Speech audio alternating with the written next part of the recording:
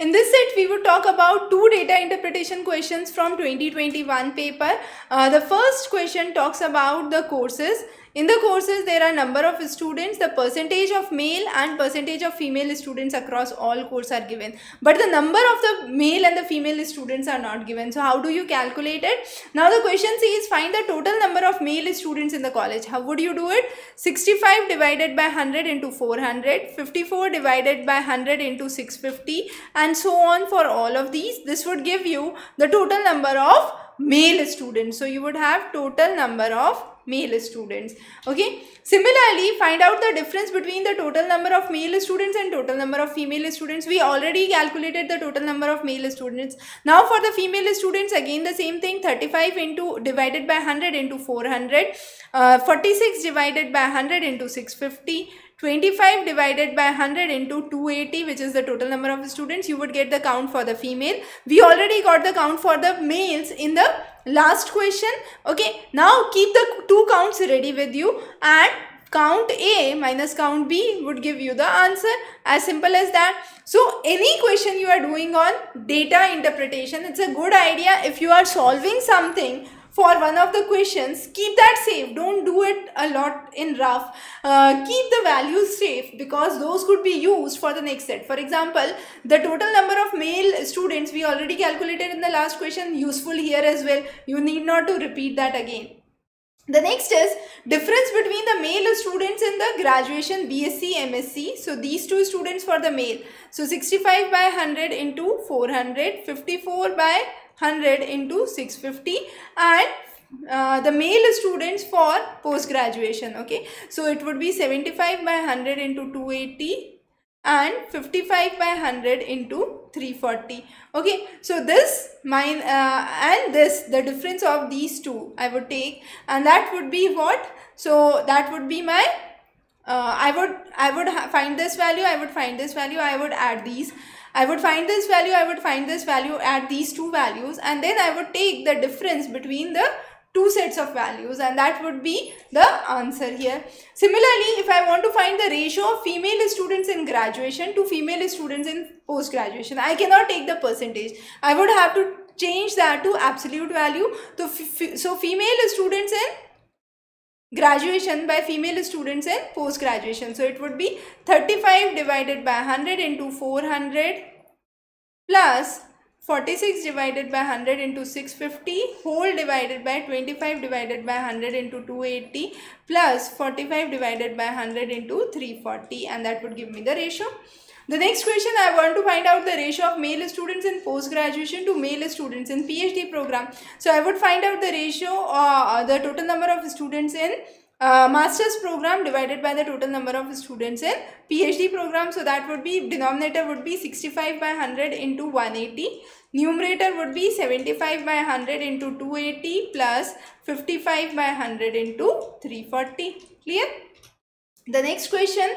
So these were the questions based on one of the sets. The second set had a different topic. It had number of corona tests being done in each hospital. So across each hospitals, how many tests were done is given in the bracket. So total how many tests? 100, 100, 50, 50. So total 300 tests were done across 4 cities. Okay. And how many came positive have been written in the values. Now the first question says which city reported highest number of positive cases. So city 1, I'll add up all these data. City 2, I'll add up all these data. City 3 and city 4. So city 3 and 4 visualization, I can say they are less. City 1 and 2 are more, but again 1 is more than 2. Okay, so city 1 would have the highest data because here I cancel 10 with 10. Okay, 30 with 30, 35 with 35. So there is 5 more in city 1 than city 2. City 3 and 4 have smaller values, so I can simply ignore those. So city 1 would become the right option. So I am adding the values horizontally here. The next question is what is the percentage of positive cases in city 4? So in city 4, how many positive cases? I would add these. Okay, so it would be 10 plus 5 plus 5 plus 15. So that makes it 35 positive cases in city 4. Out of how many? So this 35 cases are out of 100 cases. This 35 cases are out of how many cases? This 35 cases are out of the total number of positive cases. So what is the total number of positive cases? It is the sum of all positive cases. Okay. So when I add all these positive cases, how much I get? I get 250, let's say. Okay. So 35 divided by 250 into 100, and that would be the percentage of positive cases in city 4. Getting the point here? I am adding up the values of city 4. That gives me the positive cases in city 4. But how many positive cases in all? I need to add up all these values. And that comes out to be 250. Okay. So I divide 35 by 250 into 100. And that gives me the positive cases in city 4. The next is, what is the percentage of negative cases? Now I have already calculated the positive cases are 250 by 300 into 100. That gives me the number of positive cases. Let's say this is 83.3%. So what is the negative case? Negative case is 100 minus 83.3%. So that is somewhere around 16.6%. Okay. The next is, which hospital recorded maximum number of positive cases? Now note, so far we were talking about cities. Now hospital. So we would add vertically.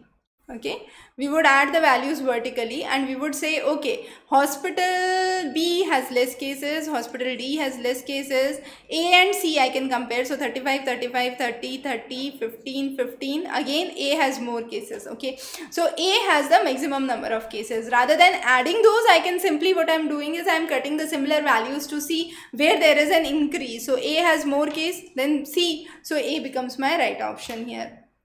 What is the ratio of positive cases in city 1 to positive cases in city 3? So city 1, I add all the values, and city 3, I add all the values. I do the ratio, that is the number of positive, let's say it's 90 in the city A and 40 in the city 3. Okay, so city 1 and city 3, it would be 90 is to 40 or 9 is to 4 or 3 is to 2 would be my answer. Okay, so that's how we find out the ratio. So those were some of the data interpretation questions from your NET paper 1 2021 examination.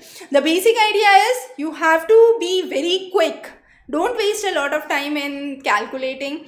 Go through the choices, see if the approximations could be done. If nearby options are available, then that could be the answer. Thanks for joining in.